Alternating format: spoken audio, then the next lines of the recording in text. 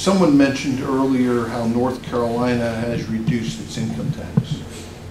It reduces it over 2 years to 5.75% flat rate.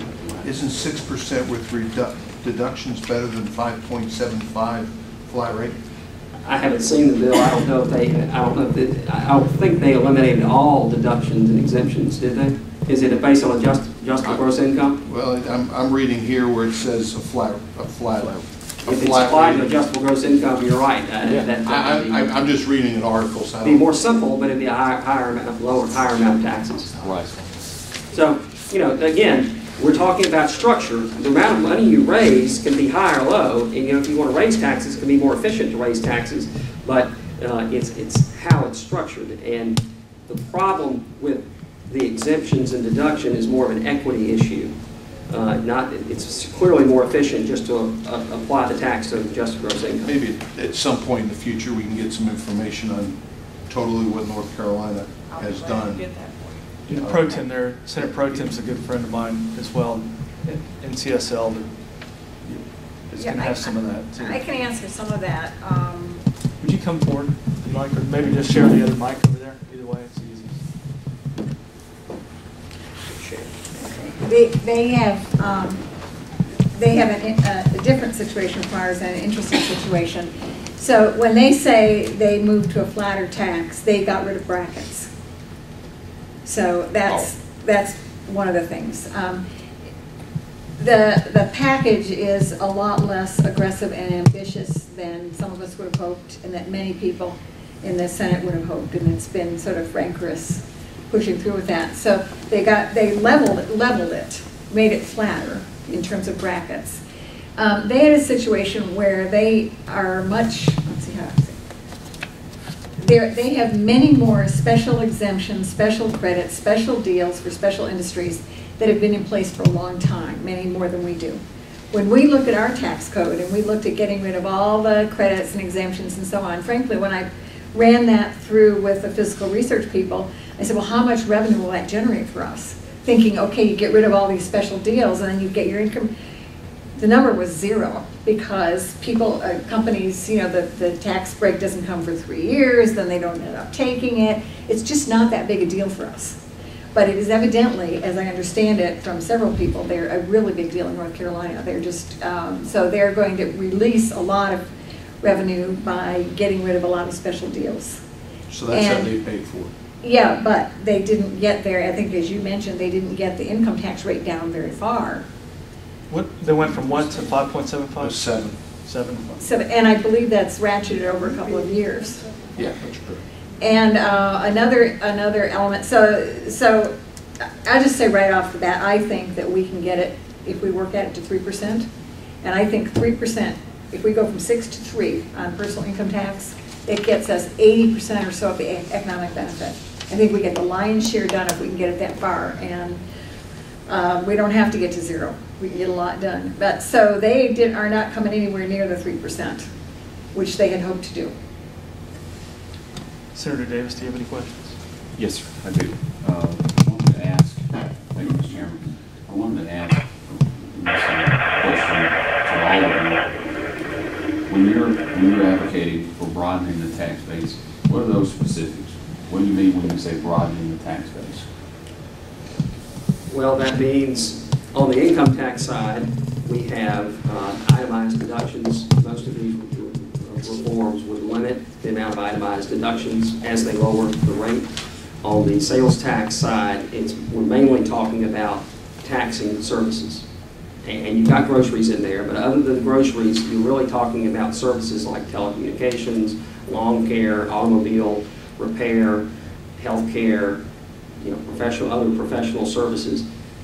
All personal consumption is the broadest base. And so as close as you can get there politically, that's the most efficient base that you can have.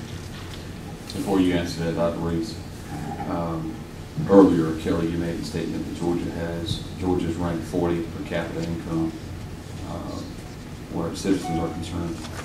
Using your last statement and your thought, would it not be true or safe to assume that, you know, again, this whole notion of broadening the tax base, ultimately you're still taking more money out of my pocket and I'm not in a position to be able to save more. If I don't lower the rate, you're absolutely right. It's a balancing act. And as you broaden the base, you can lower the rate. And it's going to affect everybody a little bit differently. If you do it correctly, you can balance out the negative impacts. All right, so I'm going to ask another question, Mr. Chairman. Yeah, go ahead, please. Can I think answer, can I speak to the Yeah, last one? let's go to the last question. And then Virginia Galloway, did you have a comment on the last question? I did want to say something quickly about the broadening that base, and that would be, maybe not. There you go. Okay, there you go.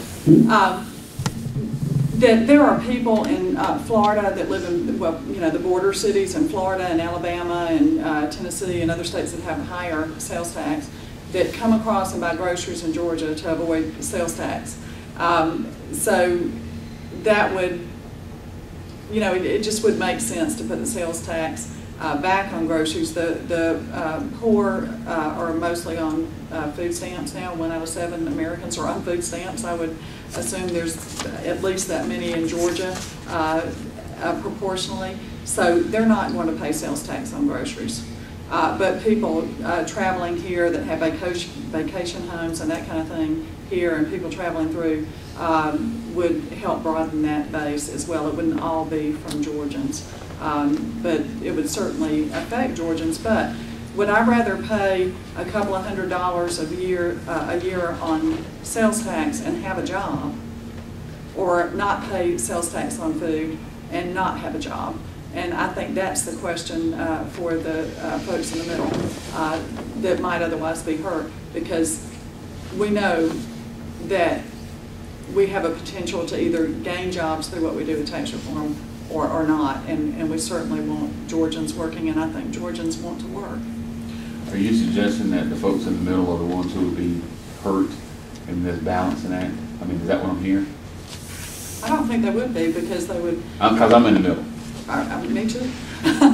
Let me just say that when we did the numbers, Virginia was proposing something similar. We actually ran these models and looked at the number of the jobs that were created were $30,000 a year jobs.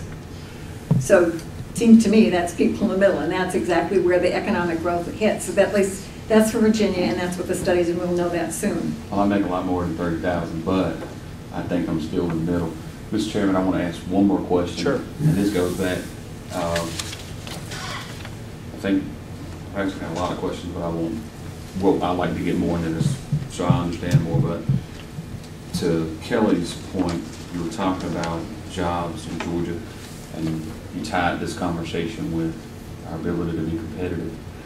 Over the last 5-6 years, is it not true that most of the jobs that we've recruited into Georgia have been service industry related jobs as opposed to manufacturing, and thereby they are in fact lower wages than if I were to take my engineering degree and go work for the new pharmaceutical? Yes, the economists that looked at why Georgia's per capita personal income is so low said fortunately we are adding jobs now, but they are lower wage jobs. I think Senator Balfour also had a question here as well, and we'll wrap this up in a moment. Senator? Yeah, and I agree. We talked about you got to look at this dynamically.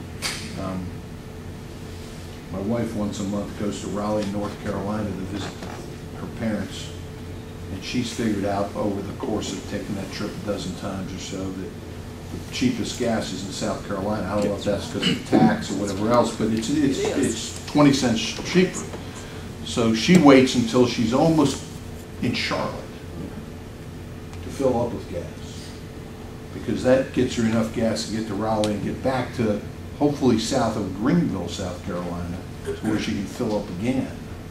Now, that's a one-person analysis, but the same would also run true when you talk about if we're going to put tax on food. Those people at the border may be crossing the border to buy at Publix or Kroger's because they don't pay sales tax in Georgia. And if you put the sales tax back on food, there's a negative dynamics in that. A couple other things, and it's really not a question, but you spoke about the politics.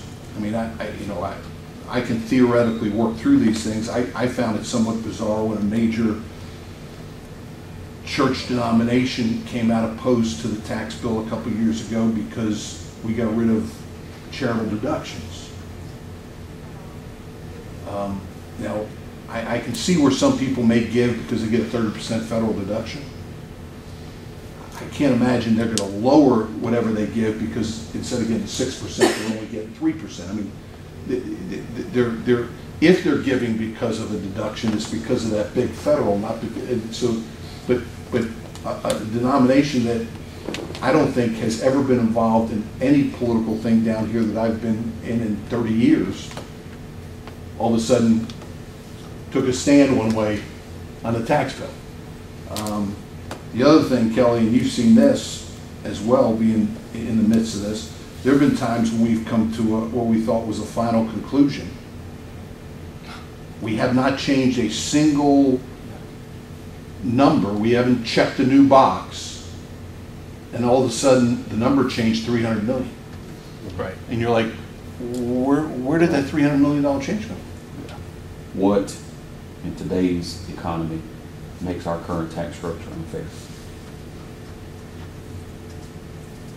Well, you're asking all of us, so. I am. Okay. Whoever wants to answer. What makes it unfair? Ineffective or unfair? What makes it unfair? All right, I'll give you an example. Say you and I have exactly the same salary, same family, and because your job requires you to move around maybe from county to county, you rent an apartment, and I've bought a house. I have a large mortgage deduction and property taxes that I get to deduct, and that you don't have because you're renting. Is that fair? If we got rid of that deduction and charged everybody the same, gave everybody the same deduction, charged them the same rate, would that not be more fair? I mean, assuming that you were to expand the tax base to services and to food, what would the overall sales tax have to be increased to in order to make up the lost revenue from cutting the income tax? 11%. Well, I'll let Kelly McCutcheon.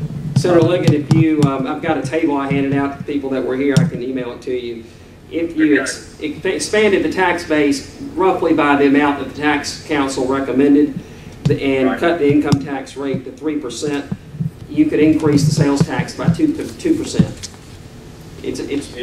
So from 4% to 6% would pay for that. Right. And then one more question: is there a threshold where you can't raise the sales tax beyond where it becomes counterproductive? In the sense that you may have states next to you that have a slightly lower sales tax, and then you have to fight the flight of people going to that state to make their purchase? That's probably a subjective question. It depends on where you live. If you live in Dalton, it's not quite as important with Tennessee having high sales taxes as it would be if you lived in Columbus. Yeah. So it really depends, but I think most people I talk to, 13, 14% is getting on up there, and that would be uncompetitive. What the amount, the differential necessary to cause a change in behavior, who knows? 20 cents in gas we've found changes your behavior. Certainly paying no tax on groceries causes some change. How far will people really drive? I mean, there are all kinds of factors.